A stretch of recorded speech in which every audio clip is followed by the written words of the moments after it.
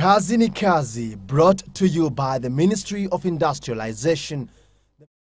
The Ministry of Industrialization, tunaimarisha viwanda. Wananchi wenye bidii hawachoki kutafuta riziki zao. Usinicheke, naendeleza gurudumu la maendeleo. Kazi ni kazi, kazi ni kazi. The expansive West Pokot district has for years been a hotspot for cattle rustling activities. A new economic activity in the area is, however, giving the former cattle raiding hotbed a new face, and it has got to do with beekeeping. Sisi kama mradi huu wa Kitalakapel tunahusika sana kwa kununua asali kutoka kwa wakulima. Kisha ingia kwa mikono ya sisi watu ya mradi, tunaweka processing. Tukiweka hali ya kuweka processing, tunaanza ku add value na tunaanza kuuza, kutafuta soko mbali.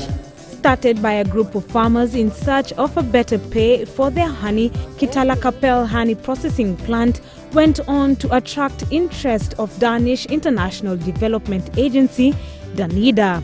Alafu wakati DANIDA walitoa pesa zao, pia wakahusisha kikundi cha KIRDI. Once the project commenced, the Kenya Industrial and Development Institute moved in to offer technology necessary for honey processing as well as capacity building. We trained the group members. We were able to train about 30 of them, and the 30 in turn actually now have become trainers. Years later, the noble idea has become an alternative source of income to a community that has historically practiced livestock keeping more than anything else.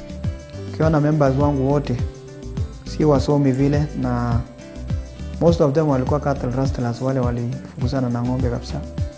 Lakini mpaka juzi kafika mahali sasa wamepata occupation yenye na occupy mawazo yao.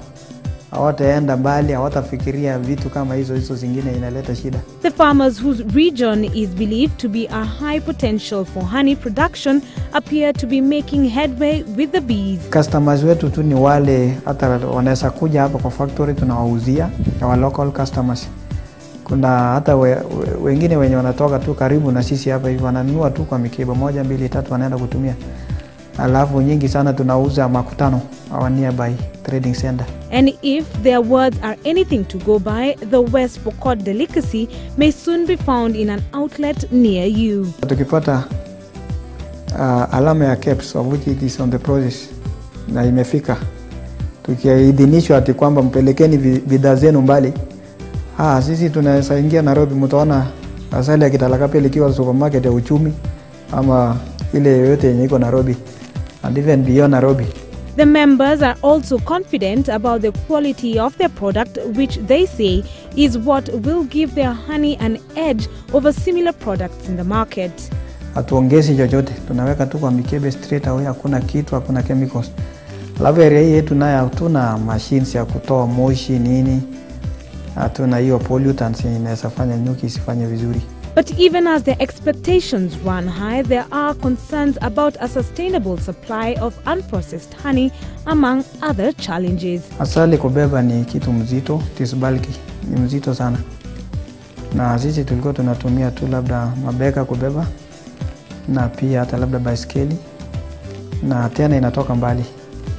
Hii capital naye ni kidogo, haiwezi katupea ile hali ya kununua asali nyingi na tuuze. Alafu kuna mahali inaweza fika mahali asali inaweza koza. Experience, it seems, has been a good teacher, and besides cash, the farmers have skills to share with those interested in beekeeping. Ni wewe kupeleka msinga tu na kuhakikisha kwamba hakuna wadudu wengine, hakuna wanyama wengine kusumbua pale. Nyuki wenyewe watakuja tu na waingie pale na wafanye shughuli zao.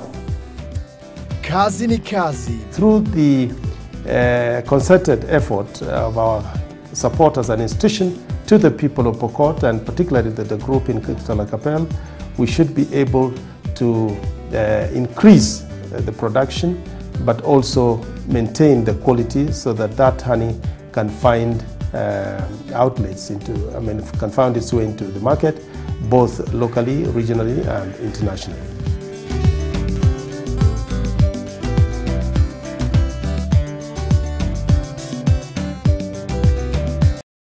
Kazi ni Kazi, brought to you by the Ministry of Industrialization.